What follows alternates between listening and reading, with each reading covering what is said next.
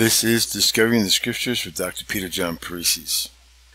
We are in Daniel chapter 3, verse 6. There's a lot here, so let's start off with prayer first. Dear God, please help us to hear your Holy Spirit's teachings today. Help us to grow closer to you, to love you more, and to love others as you want us to love. And help this to get knowledge from the Scripture and to see how each and every one of these verses apply to not only the Old Testament but the New Testament, to the message of yesterday, today, and tomorrow. Please speak with us as we give you a moment of silence before we start.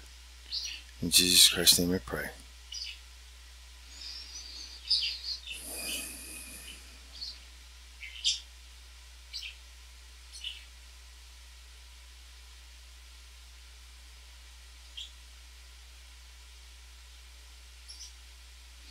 Thank you.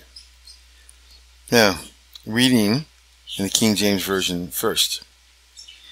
Quote, "And whoso falleth not down and worshipeth shall the same hour be cast into the midst of a burning, fierce fire." Unquote. Now I'm going to read this from the ESV, English Standard Version. Quote, "And whoever does not fall down and worship shall immediately be cast into a burning, fierce furnace." Unquote.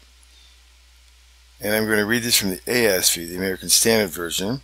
Quote, "And whoso falleth not down and worshipeth shall the same hour be cast into the midst of a burning, fierce furnace." Unquote.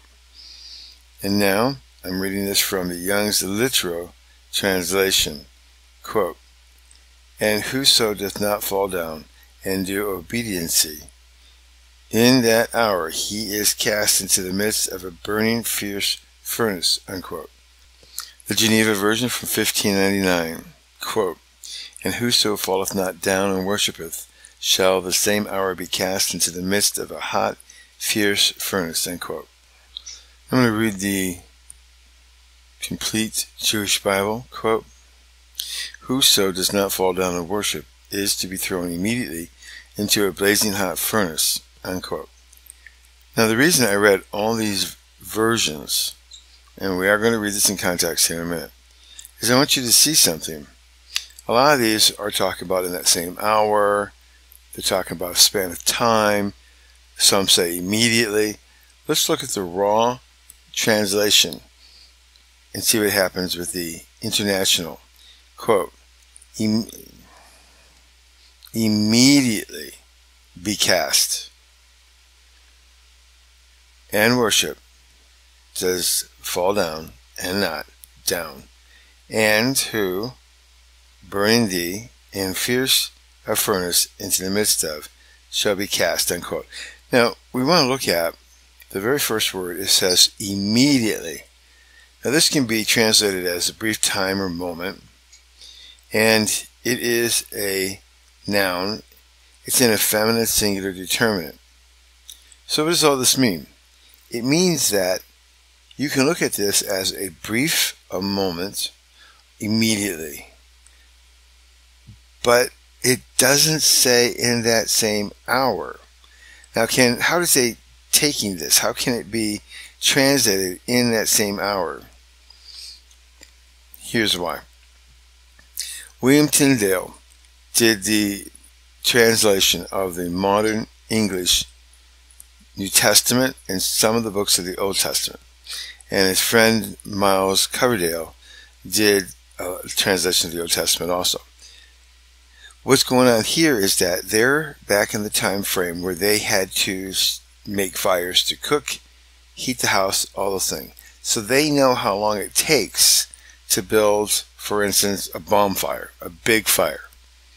So if you're going to burn somebody alive, several people, you're going to need time to get the fire started, get it blazing hot so that it will kill people, and throw them in it. Will it take an hour to do so? Probably. That is why they took the liberty in some of these translations of saying in an hour, to give them a space of time, because it is a process. They will be cast in when the fire is made. now that we understand why these translations did this, there's nothing wrong with it. But you always want to look and see, why is there something going on that's different? Why does it say immediately? Why does it say in the same hour? What's happening here? So you want to go and look at the raw translation. I also looked at the parsing of this to make sure I was on cue before going in on this. So these are the tools that you need to look at. Now, we need to look at this in context also to make sure that we're not pulling anything out. So that's our next step of studying the Bible here. Read in context the first paragraph of Daniel chapter 3. Reading from the King James Bible, quote, Nebuchadnezzar, the king, made an idol of gold, whose height was 60 cubits, and the breadth thereof 6 cubits. He set it up in the plain of Dura, in the province of Babylon. Then Nebuchadnezzar the king sent to gather together the princes, the governors, and the captains, the judges, the treasurers, the counselors, the sheriffs, and all the rulers of the provinces, to come to the dedication of the image which Nebuchadnezzar the king had set up. Then the princes, the governors, the captains, the judges, the treasurers, the counselors, the sheriffs, and all the rulers of the provinces were gathered together unto the dedication of the image that Nebuchadnezzar the king had set up, and they stood before the image that Nebuchadnezzar had set up. Then an herald cried aloud, To you is commanded, O people, nations, and languages, that at what time ye hear the sound of the cornet, flute, harp, sackbut, psalmistry, dulcimer, and all kinds of music, you fall down and worship the golden image that Nebuchadnezzar the king hath set up. And whoso falleth not down and worshippeth shall the same hour be cast into the midst of a burning, fierce furnace. Unquote. Our next step now is to go ahead and parse out this verse. And whoso falleth not down. Now, remember that Daniel is writing in Aramaic here, in the court's language. So we're going to parse out the Aramaic for down. It's a PL stem, so it's casually spoken. It's imperfect, so it has not been completed. And worshipeth. Let's look at that. It's a PL stem and imperfect aspect. So it's casual, and it is not been a completed action.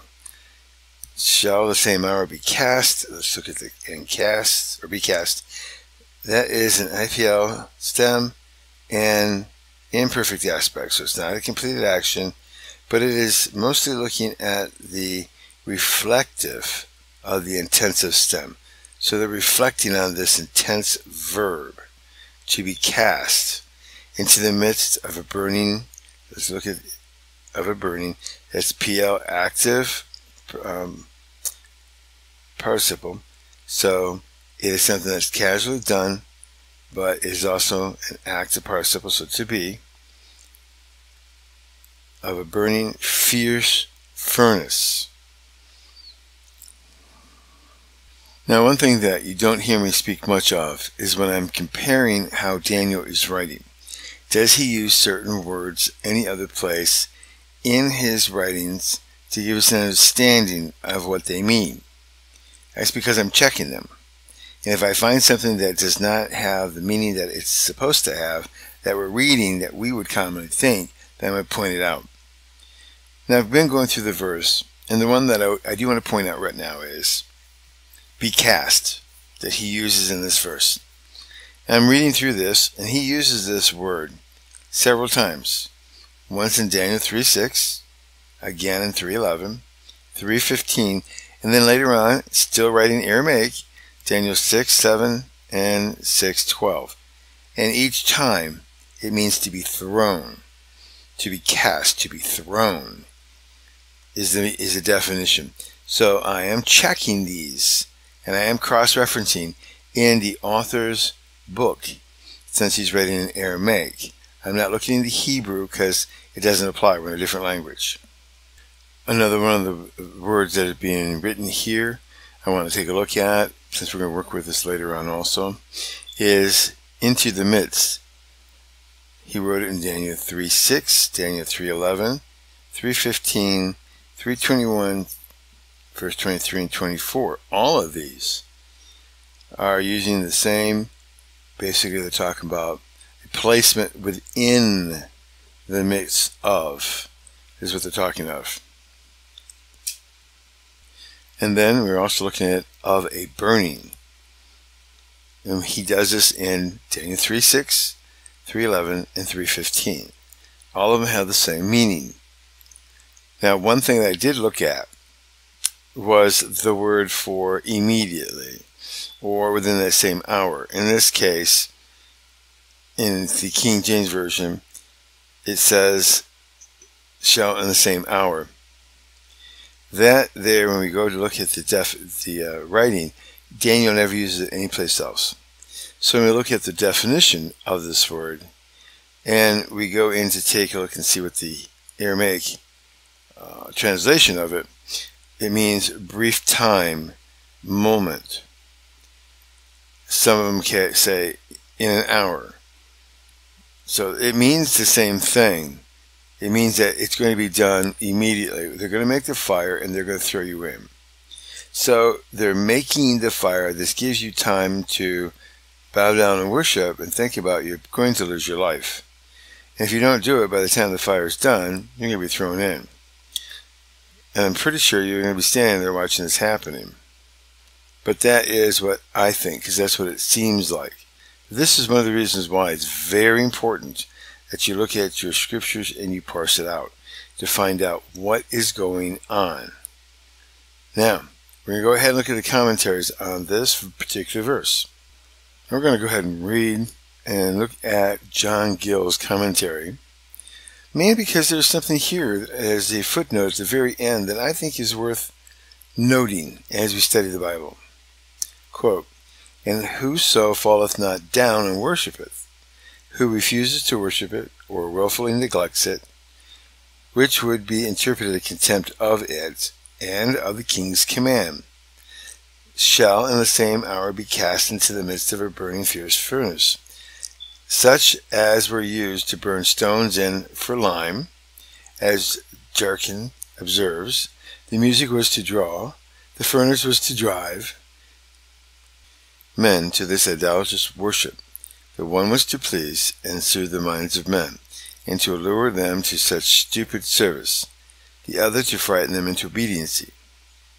This is the first time that mention is made of, quote, hours, unquote, in the sacred scriptures. It was probably the inventions of the Chaldeans or Babylonians. For Herodotus, and this is where it's important for me to give you the spelling, Herodotus. This was an ancient Greek historian who was born 484 years before Christ. So he was during the Persian Empire. He writes this and tells us, in John Gill here is quoting him, says the Greeks received the 12th parts of the day from the Babylonians. So this is the first mention of hours in the Bible, and here's where it is attributed to come from. So now we see that the translation being used here was part of the Chaldeans, the Babylonians, culture.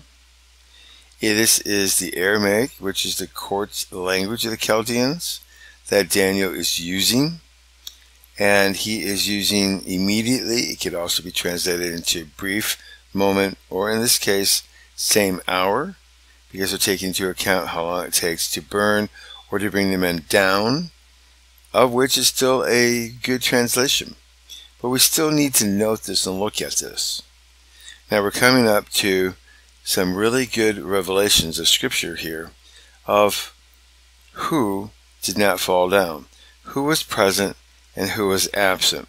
But you're going to have to continue listening as I go along. Now, if you like these broadcasts, please help support this here on YouTube. You can do so by clicking on the ads and allowing them to pop up in other places, because I get paid from YouTube by each ad that's clicked on by you, and then the people whose ads are running, whether you listen to them or not, actually pay up a small portion of support to myself. I'm also looking for partners to help bring this into a nonprofit status so we can turn this into a radio broadcast internationally.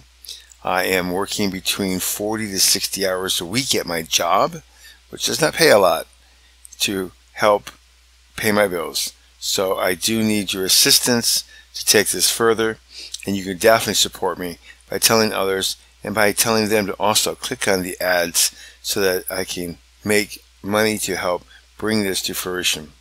Thank you, and may God richly bless you.